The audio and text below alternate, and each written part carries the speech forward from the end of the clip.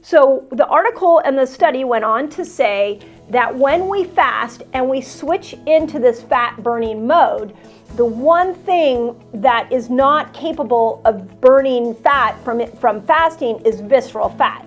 And they go on to even say that repeated bouts of fasting made this visceral fat even more resistant over time. Preview. Dr. Mindy here, and on this video, we're going to talk about 2 new studies that have come out in the last 6 months around intermittent fasting and weight loss. The first study was in the Journal of American Medicine, their main journal, and the second one was in Cell Journal. The second one said that intermittent fasting doesn't help you lose belly fat. In fact, the study even alludes to the fact that it could cause you to increase your belly fat. I'm going to unpack these studies on this video. So if you're new to my channel, I just want to start off by saying thank you for being here. Please subscribe. I'm on a mission to teach 1 million people this year the power of fasting, and definitely with weight loss. There are some really cool things we know about fasting and weight loss. And those of you that send these videos out to your friends, you share them on social media, I greatly appreciate you.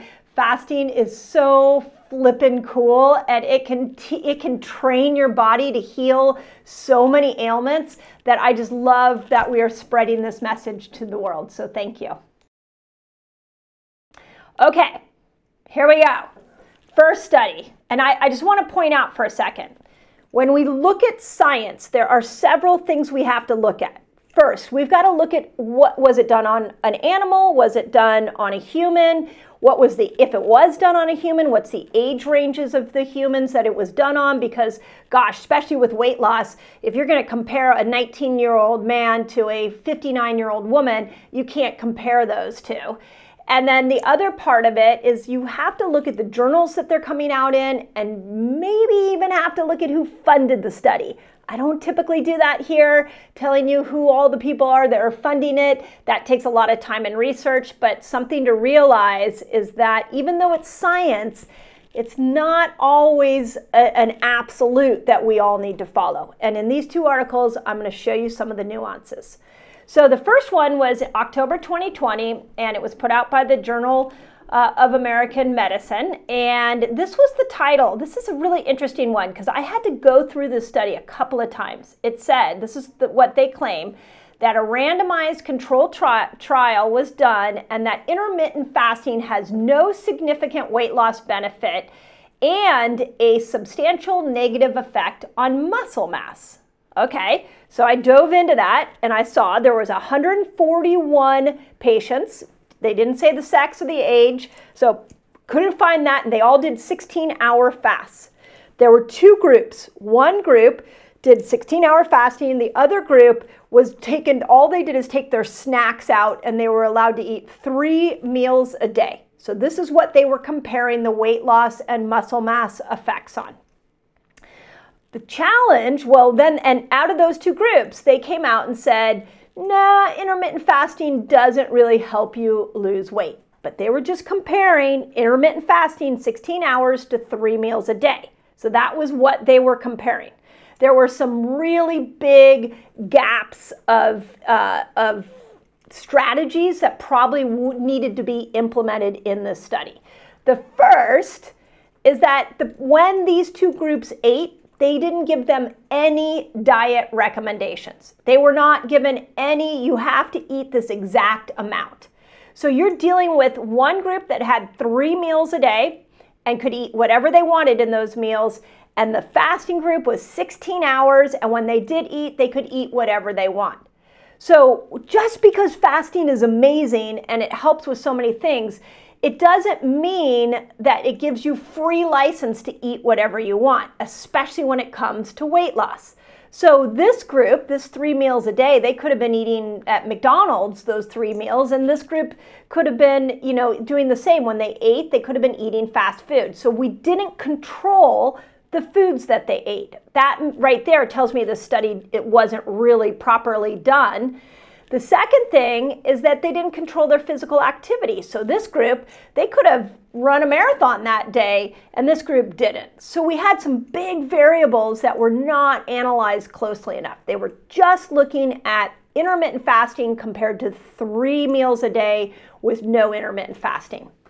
The second thing that was really fascinating about this study is that they said that there wasn't any significant difference. Now let's go into the verbiage here, because the title of the claim of JAMA was that there was no significant weight loss benefit, meaning if you did 3 meals a day or you fasted 16 hours, that there was no difference between the two. Well, okay. When I dove in and I looked at it, actually the intermittent fasters lost a lot more weight than the other people. So that seems pretty, they didn't say intermittent fasting wasn't good for weight loss. They just said there was no significant difference. But when we get these headlines, what happens is now somebody reads that headline, they're struggling with fasting, and they're like, oh, see, I shouldn't have fasted.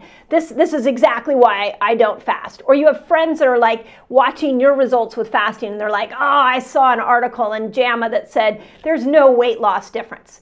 Okay, we didn't go into the nuance of the study, and we got sidetracked by the headline and didn't dive deeper and look at what they were actually measuring. So that's the first thing I want to say. And we're going to get back to the muscle mass here in a second.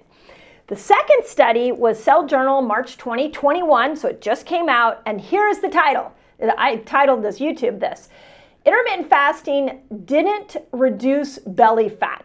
Now, this one is done in mice, and here's something they found, and it's so fascinating to me. They found that repetitive fasting over and over and over again would cause you to become more resistant to burning visceral fat. Okay, so visceral fat is fat around your organs. They also feel like visceral fat is belly fat.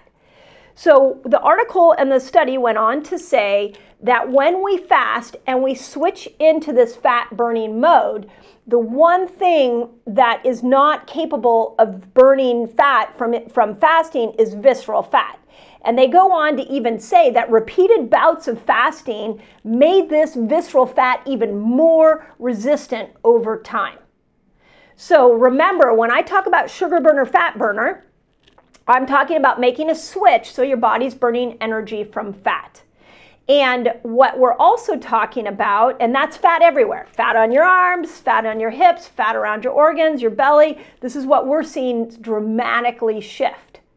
What this study is showing us, the positive of this study, is that when we fast the same way, over and over and over again, that the visceral fat, the belly fat, becomes resistant to this fat burning energy system.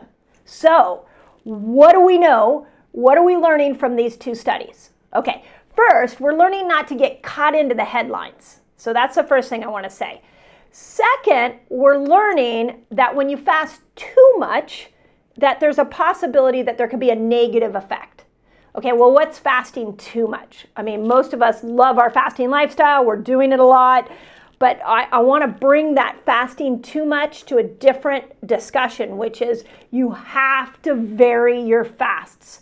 So if you're doing 1 meal a day and you got great results with weight loss, and now all of a sudden you're gaining weight, especially around the belly, this study, the second study here, is telling you that you need to vary your fast. 24-hour fast one day, 13-hour fast the next day, no fast the third day. It needs to constantly change so that you don't fall into this challenge of the visceral fat becoming resistant to being burned for energy. So that's key, is we've got to vary our fasts.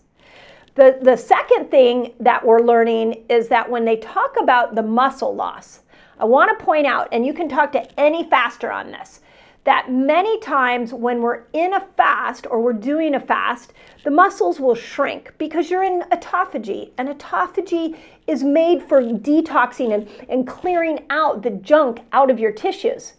But if you stay in autophagy all the time and you don't work on some mTOR, which is how you actually build muscle, then yes, if I'm a fasting, intermittent fasting, and I'm really just staying in this place of only doing autophagy and only breaking down, over time your muscle will break down too. But if you know that that the fast and what you break your fast with are a beautiful marriage in building a body that you want, you can start to go, okay, let me fast, and when I break my fast, let me stimulate mTOR with protein so I can build muscle. I teach this to my academy a lot, that we talk about how if you want to have lean muscle, you work out in a fasted state, and then you when you're done with your workout, you eat a protein-rich meal. So you're in autophagy, you're working out to stimulate autophagy, and then you're replenishing mTOR.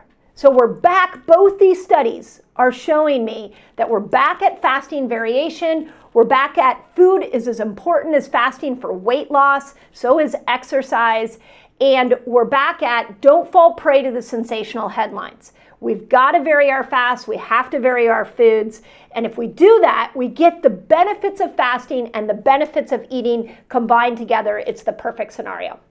If you want to know more about this, we're teaching this in my academy. Just put Reset Academy. We'll send you a link to come on in. And don't give up on fasting. If your belly fat's coming back, now you know what to do. As always, hope that helps. And you guys, put in the comments, please put if you've had this experience and you've undone it, because we're a community and I want to share your wins with the rest of the world.